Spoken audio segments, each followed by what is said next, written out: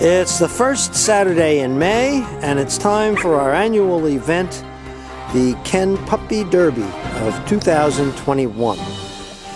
Sometimes described as the fastest 2.5 seconds in puppy racing. Our course is quite simple. There's a straightaway. There's no turns. So the starting line is back here.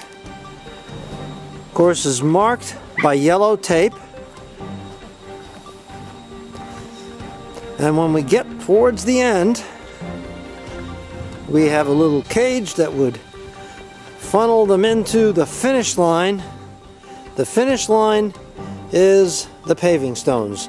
Whenever they cross that line to get to the treasure trove of toys, that puppy, whoever crosses first, will be the winner.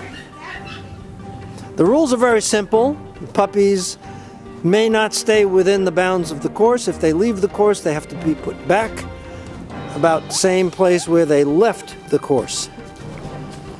Our contestants are Lizzie's 4 puppies. We have the 2 Blenheims, Etta and Jamba. We have our Ruby Maisie and our Black and Tan Simon.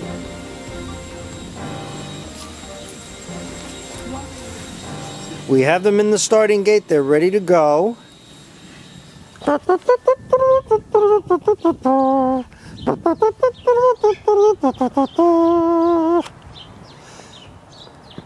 Puppies are in the starting gate. Any second we'll let them go. And begin. Come on, puppies!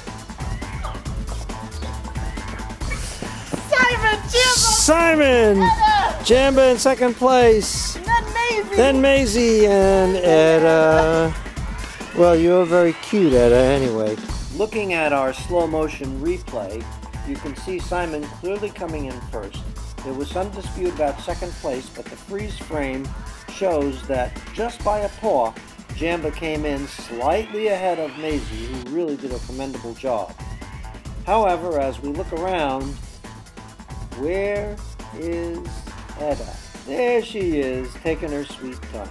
So the winner of the 2021 Ken Puppy Derby is Simon. Good job, buddy.